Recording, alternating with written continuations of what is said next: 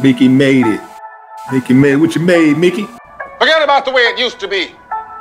This is not a damn democracy. We are in a state of emergency, and my word is law.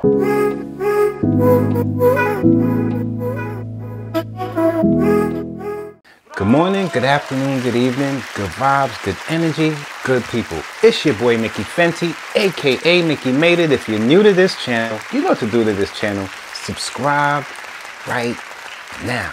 Also, if you want to support my brand, it's inspiredbydreams.shop. And we got everything for you to dress outside of the box. You know, times is hard, but you want to keep your originality and you want to highlight that about yourself. Check us out. Okay, so this is a very special episode I wanted to bring to you guys, and this is just one of the hip-hop segments I wanted to add to your mindset. And these are artists that took their craft seriously, and things that they said and the words that they presented opened people's minds up to things that could just be used today to just clear up this madness and all this chaos. And today we're talking about Public Enemy, Fight the Power. Playback. Public Enemy, for those who don't know and never heard of Public Enemy, one of the greatest groups of all time. Now in the group you have four people: Chuck D, Flavor Flav, Terminator X, and Professor Griff. And that makes Public Enemy.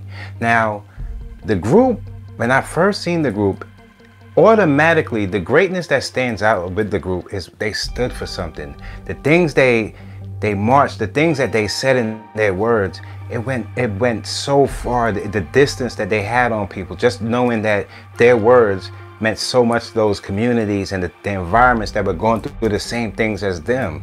And it connected with so many people, and it started in New York and it went around the world. So what I want to do for you guys today is just break down my take on it and give you guys just a little bit of the source that made hip-hop what it is today, and how we got to this point. And we might be just off a little bit from what the trajectory of what hip-hop is all about.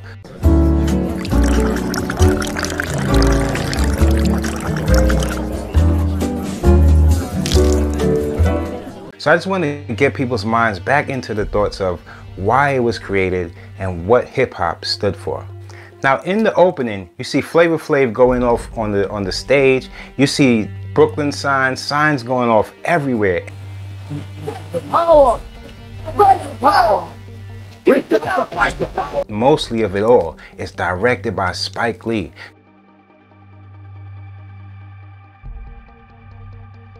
For those who don't know, if you've been sleeping under a rock or never even heard of Spike Lee, he's one of the best to do it. So him carrying his source into the Public Enemy's speech and what they was standing for, it just made it that much better.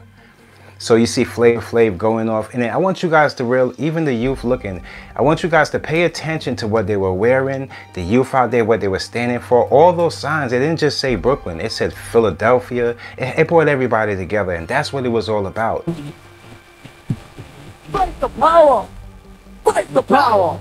The youth had their chains on, they stood for the, and it's not, if you really notice, there wasn't really a lot of diamonds and things shining all over the place. It was a lot of people with things that they valued and the things that they bought, and we stood together. So you'll see a lot of like, a lot of the stop clocks with Flavor Flav. He was just killing them with that. That was so stylish, just having different stop clocks. So that brought everybody together. The fact that you can just go pick up a stopwatch, a stop clock, and you can throw it on and you feel like you was part of hip hop. It meant everything for the people in communities that probably couldn't afford those big expensive things, but they came together with these little trinkets that made us say, oh yeah, you one of us.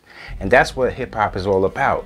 And then more into you get into the video, if you really see what he was what he was saying and what he was standing for. Brothers and sisters. If it keep your heart, because I know you got a soul. Brothers and sisters. That was us he was screaming for. When he screamed out the brothers and sisters, that meant everything. It meant that we are one. We are all united. And what you're going through, we can see your pain, and your pain, it equals out to the pain that other people of your same kind are going through in different areas. That's why everybody could come together. Now, when you see the people marching behind Public Enemy, Sound of a funky drummer. And you see the crews walking. If you really look at it, everybody was in sync. Everybody was together, and everybody is wearing those same colors, showing that we had unity, we had structure.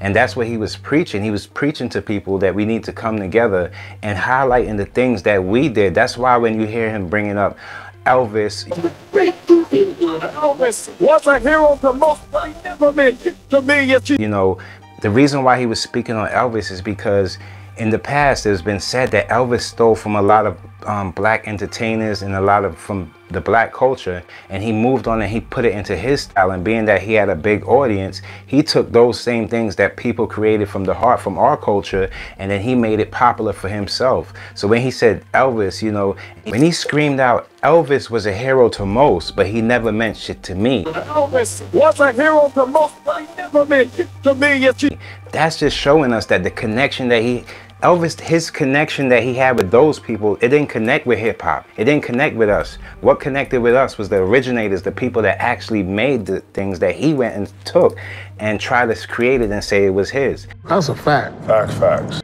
So these little jewels, it sat in our brains as far as hip hop listeners and people that was inspiring to be artists. And it made us think that we have to move with some kind of integrity and make sure that the lyrics that we put down, make sure that they were meaningful. Whether you was coming from a struggle situation or you was coming from a situation that's a little more better, you still knew that you had to stand for something when you entered hip hop. And that's what made the culture so strong and everybody coming together.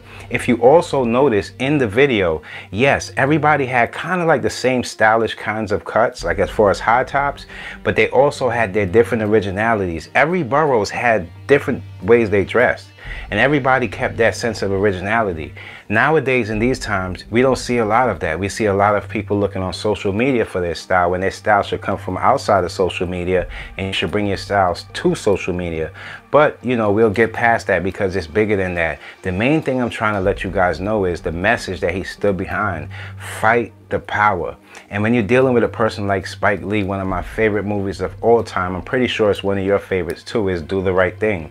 And the messages they so combine, because it kind of like, this song has led into that movie, and it just, that message sticks together in the communities and it rings in people's ears for years and years to come, because it stood for something. And it still tackles what we're going through today with the youth coming up, crimes increasing, people hurting each other. To fight the power is to let everybody, when he screamed out, brothers and sisters, he meant that we are all together. What are you doing? Why are you guys going against each other? We are all the same. We're not supposed to go against us. We're supposed to go against the system. So we have to turn that same negativity and that same power that we're using against each other and try to put it towards some place that we can build with each other. And that's what fight the power meant. So if you want to think about one of the biggest groups of all time, it's always going to be a Public Enemy, because fight the power meant so much for the people at that time, and it means so much in these times today. And I've thought about it. I said, you know what, I want to highlight them, and I don't want to just put anything about them out there. I just want to show that their message and the things that they stood on, it can help each individual artist in these times. So if you're thinking about being an artist of hip-hop, don't just think about it for the money. Think about it for what you're going to go in there and stand for. Like, are you going to bring your culture to it? Are you going to bring some kind of penmanship that opens somebody's mind so they can stand on those stages and stand on those mountains and help their people? Or are you going to just go to the game and just try to suck it dry for all that it has? You see, you have to realize that there are artists that stood up for things, and there are artists that shape people to be better people in life, in society, not artists that just have to make you feel like you want to be a rapper. No, his words ring out in the black communities that show that we're all the same. So no matter whatever you do, whatever you want to do or you want to dream, you can accomplish it. But you can't accomplish it by hurting your own and hurting people around you, because that type of energy is the same energy that that's the power. The power, man. You have to know how to fight the power. Whatever is coming against you, you have to know how to fight it back with love or some kind of defense where it doesn't hurt you or the people around you. So when it comes to Public Enemy and hip hop, I count them as one of the best groups of all time. And it's not just about giving people their flowers, but it's also about carrying on their legacy and the things they stood for. If it's valuable today, I think people should highlight the values in the music.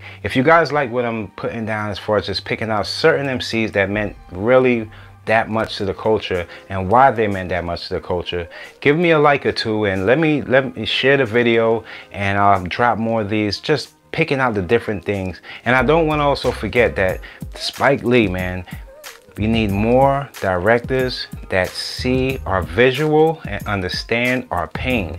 If you keep leaving it in the hands of other writers and other directors, you're never gonna get the story that really depicts who you really are. You need more. So look, there's so many ways you can create, and stop trying to create what the next person created and try to create what nobody created, and you'll have a creation that lasts forever. Until next time, it's your boy Mickey Fenty, aka Mickey Made It. If you're new to this channel, you know what to do to this channel. Subscribe right now.